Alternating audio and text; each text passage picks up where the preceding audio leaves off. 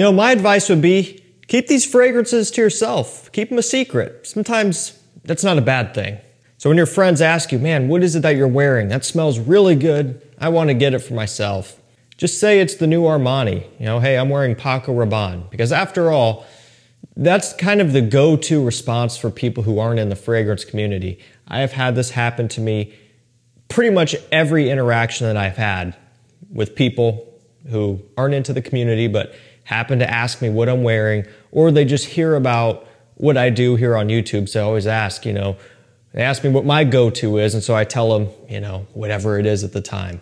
And I ask them, you know, hey, what's your signature scent? What's something that you wear all the time? And they say, Paco Rabanne. And it's just like, cool, yeah, I have that one too. It's like, man, there are so many Paco Rabanne fragrances, right? There are tons of them. And I've had that answer several times. Oh, I wear Armani, or I wear Dior. Okay, so that's what you could do with these, right? Just tell them, yeah, I'm wearing Paco Rabanne, because these are so good that I would recommend trying to keep them to yourself for as long as you can.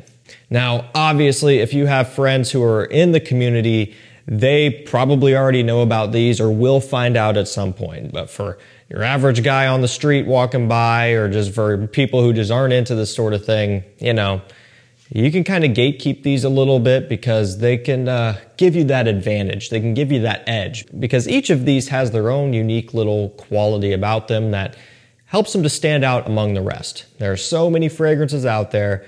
These are going to help you differentiate yourself at least a little without taking it too far. We're trimming the fat here. We're keeping this real lean. We've got, looks like 6 fragrances, okay? So we'll go through each one of these. I'll explain my positioning on why I think that they are suitable for this video. Let's just get started with the first one. It's Prada Luna Rossa Ocean Le Parfum. Say that 2 or 3 times fast. Prada Luna Rossa Ocean. It starts to get a little bit tricky. It's got Amber Extreme, Oak, and Saffron. This is the new kid on the block, at least as of right now.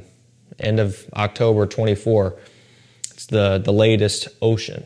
And again, you know, this is like very monotonous here, but not an oceanic smelling scent at all. Really, neither is the original. The eau de parfum isn't either. It's kind of a bizarre naming convention for these. I think they could have clarified that a little bit more. They're a little bit misleading, but if you know, you know. Don't buy these expecting an aquatic. There really aren't any aquatics in the Luna Rossa Ocean line, but there are plenty out there in general on the market. I would point you to the Armani Acqua di Gios or something if you're after a really decent aquatic for kind of similar price range here. Instead, this is a little bit more of a warm spicy from that saffron. Get a really nice woody, slightly semi-dry oak accord.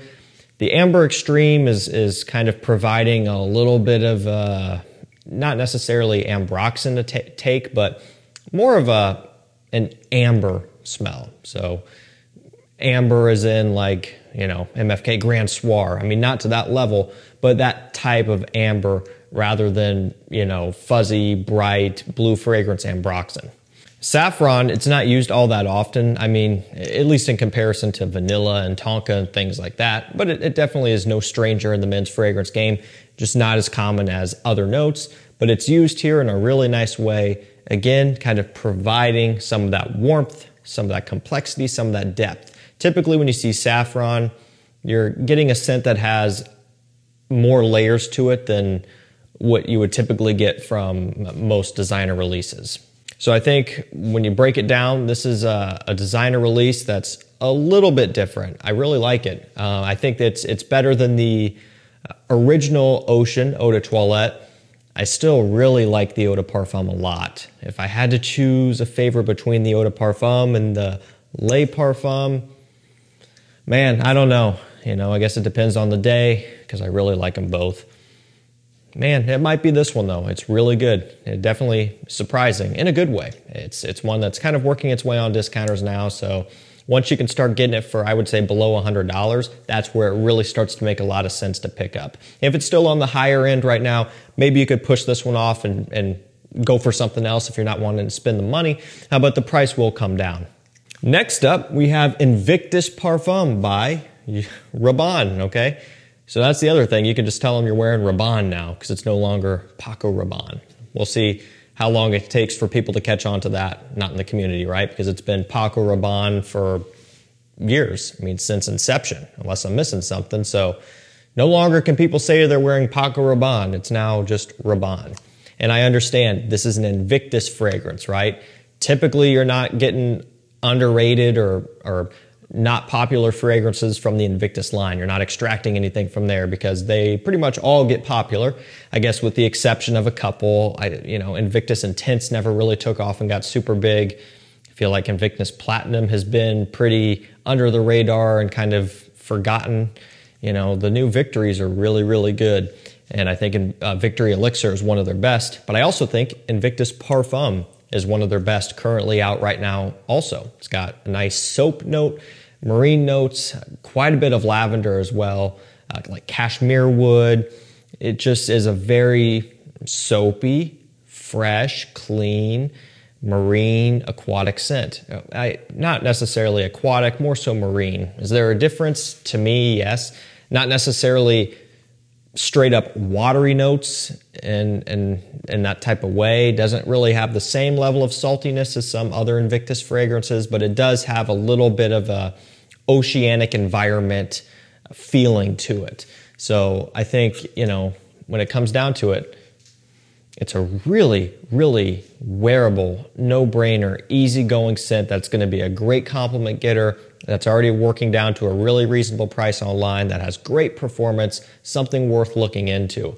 Again, it's not going to take long for this one to probably get decently popular, but if you can pull this one off for a while without anybody else around you wearing it, I think it's going to serve you well. And, we don't know for sure. Maybe this one won't take off and get super popular like some others have. I guess we just have to wait and see. I do think that the marketing angle on this one is really solid. The bottle redesign or update looks incredible. I think it's very sharp looking. I mean, literally, it's got some angular lines to it. Nice gold accenting. I think it's probably one of the best looking Invictus bottles as well. So that in and of itself might be enough to get people into it. But, hey, if somebody asks, just tell them you're wearing Invictus. I mean, it's not really a lie either. All right, now this next one's going to be more expensive to begin with, so that will be a limiting factor as far as people getting into it. And really, at the time of me shooting this right now, and at least to my awareness, I don't know of any clones of it right now. At least maybe unless I'm missing something, and they're probably out there. I just haven't seen any come to market in a really big way yet. Nothing's been hyped up that I've seen. So it's Elysium Eau Intense by Roja Parfums. Plenty of clones of the original. Again, this one's newer and I just haven't seen it yet. It's got grapefruit, rhubarb, juniper berries, black currant, and of course that signature vetiver note. And also, ambergris, ambroxan, whatever, further on in the base, which is also corresponding with the original Elysium. A lot of those notes do carry over, so the note breakdowns do look kind of similar. And I just find this one to be a little bit brighter, a bit fresher off the top. The vetiver, while it is still a prominent accord, it's pushed back a little bit, not quite as vetiver heavy as the original. And personally, I think Elysium is very much a summer scent. I've worn it mostly in summertime over the years, and I've been wearing Elysium for a long time now. But I do like this one for its added level of brightness, which I do think makes it a little bit easier to pull off when it is really hot out. Man, you still get some of that signature vetiver Elysium combo buried behind everything. But what does stick out and grab you first is just the added layer of bright citrus effervescence that just sparkles off the opening. I love the frosted glass bottle on this one, not that we're doing a beauty pageant here, but I think this bottle looks better than the original Elysium bottle as well. So, these flankers, they're charging a lot and they're pumping them out, but hey, at least they're making improvements on the presentation and sometimes improvements on the scent. Would I take this over my original Elysium? No, probably not. Between the two, I'm still going with the original Parfum Cologne or Parfum. But that being said, this Eau Intense version is no slouch either. And given that it's still relatively new, it's not cloned heavily yet, you could grab this one, pull it off, and it's going to be different enough to help you stand out. And it's not that a lot of people are probably going to be wearing the original Elysium around you anyway, so even that one wouldn't be a bad contender. But man, this is a good one to keep to yourself. It could be a staple scent. Maybe not something that you wear every day given its price point, but it could be one where people correlate it with you, and when you walk in wearing this, they know what's up. Gentleman's Society Extreme by Givenchy, another new one, or newer as of earlier on this year, but like most new releases, it's already on discounters, so that's not too much of a problem. I wouldn't go out and pay retail for this. You can get it for under $100 right now. It's under retail, discount price. It probably will creep down a little bit more, but that's kind of where it's sitting right now. It's got coffee, vanilla, and orris root, also known as iris. It's a fantastic coffee scent. And I'm always skeptical with coffee scents because it's happened a time or two where they put that note in the note breakdown and I get excited and I get the scent in and no coffee to be perceived. And that's not the case here. In fact, it's a really strong coffee scent. So much so, at least off the opening, that, some people might not like it. I think, when it dries down, that's a different story. It does start to settle off or round off, get a little bit more smooth. And I think in that situation, the dry down is the bulk majority of the scent. And so I don't think people around you will necessarily have an issue with that. But I'm talking for like you guys, people buying it. If you're not a big fan of coffee, the opening will be a hang up for you. So this would be something I would consider before diving straight in. Now, again, for me, this is what I'm looking for. I love coffee, the taste, the smell, like actual coffee. And so when that translates over into a fragrance that I can put on my skin and wear, not like rubbing coffee beans or coffee on my skin, that's a really cool thing. And so I'm glad that they were true to that and they put it in there to a pretty heavy extent.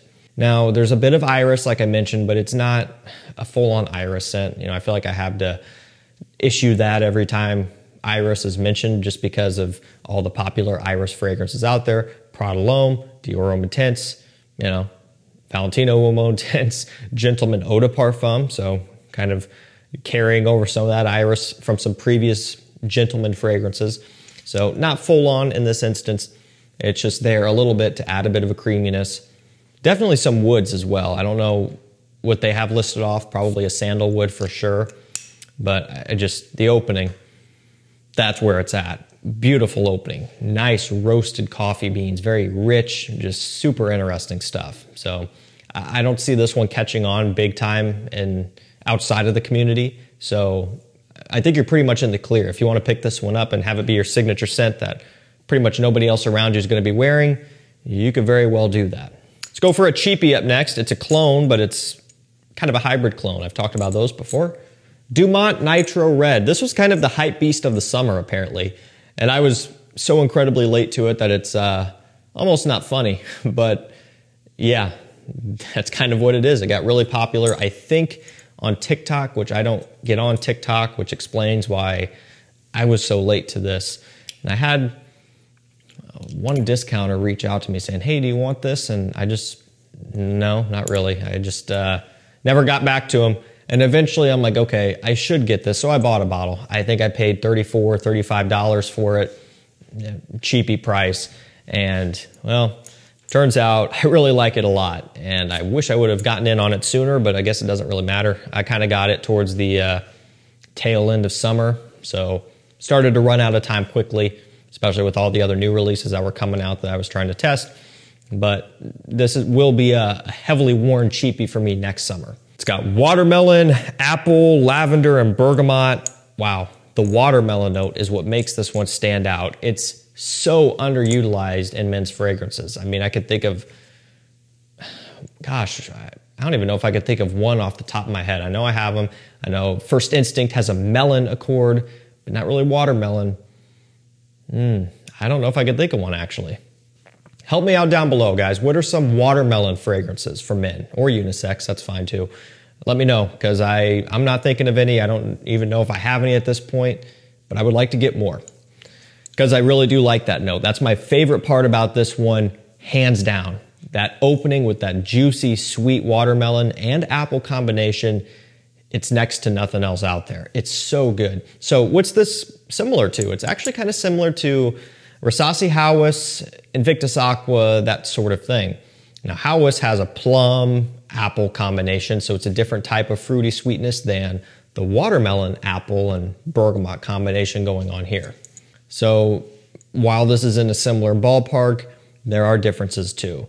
And not quite as strong as Howess on my skin, but still plenty of performance out of this, especially for the price. Again, I think I paid $34, $35. I've seen it as low as $29, $30, maybe even a bit less, maybe even $25, you know, on rare instances where a tester comes up or there's just a random low price deal on it. But, you know, anything under 40 bucks, you're safe. Good purchase there. Yeah, I could smell that opening all day long. I'm telling you, it's a beauty. So sometimes it can be a little bit kind of on the fence about jumping into the hype, especially when it's a cheapie and it's kind of a clone brand or a lesser known brand and you don't know what you're getting into. This one was a win in my book. I really like it. And as I mentioned, next summer, when I want something cheap and easy to throw on, this will be kind of at the top of my list. I can see that one being mostly popular in the fragrance community. Outside of that, it's not going to be in retailers, Macy's, Sephora, etc. I don't see it getting all that big. So that would be a nice little secret weapon of sorts too. And last up for this video, we have Kilian Old Fashioned. It's new, hot off the presses. I think it was announced earlier on in the year and just more so recently became available, something like that. But it was an immediate purchase for me. It was like, didn't require any thought process is what I'm trying to say. I knew I was getting it just without even having to think about it. It's got wheat, Tolu Balsam, Immortelle, and cedar. Had to look off to the side and cheat. I don't have this one memorized yet. Okay, now this one here, it is not going to be for everybody. Blind buy, on the fence. I wouldn't say full-on blind buy. A lot of these pretty blind buy safe. Cost prohibitive some, like Elysium, O Intense, but most of them are pretty easygoing. This one, it truly is a boozy scent. Smells a little bit like Kilian Single Malt, which after years, I finally got a bottle of. Took me a long time, had to go on eBay and pay an outrageous price that, you know, we don't have to talk about, but finally got it. Now this one comes along, I don't know, a couple years later after I finally got that bottle, and it is similar. The other thing is, it smells a little bit kind of like apple brandy. Not so much apple brandy on the rocks, which is, you know, in this similar bottle, closer to regular apple brandy, you know, in the standard Kilian line, black bottles. And again, it's not 100% close to that one. I would say it would be closer to something like single malt with that wheat note here that it kind of gives off. Or was it a wheat? Yeah, it's a wheat and kind of Tolu Balsam, a balsamic, heavy, thick sweetness and a ton of a boozy accord. I mean, they're not listing off whiskey or bourbon or anything. It's undoubtedly there. And for some reason, I can't smell it at all off the atomizer. I sprayed it once. I'm not going to waste any more. I'm cheap, guys. I don't know why. But this is one that I would recommend being on the fence about. If you're not into boozy scents, I wouldn't blind buy it. If you are, if you like Kilian Apple Brandy, Kilian Single Malt, if you've smelled that one, if you like those, I would say you're in the clear to go ahead and pick this one up without trying it. And we do have samples of that one over on our website, decantcenter.com. If you're looking to try before you buy, we would love to help you out and earn your business. We've got some of the best prices around, free shipping over $49, free sample in every order. Go give us a try. And I'll link everything else down below as well. So if you're looking for full bottles or samples, whatever it is, I'll get you taken care of. Thank you guys so much for watching. Stay safe, stay healthy. We'll see you tomorrow with another one. Take care.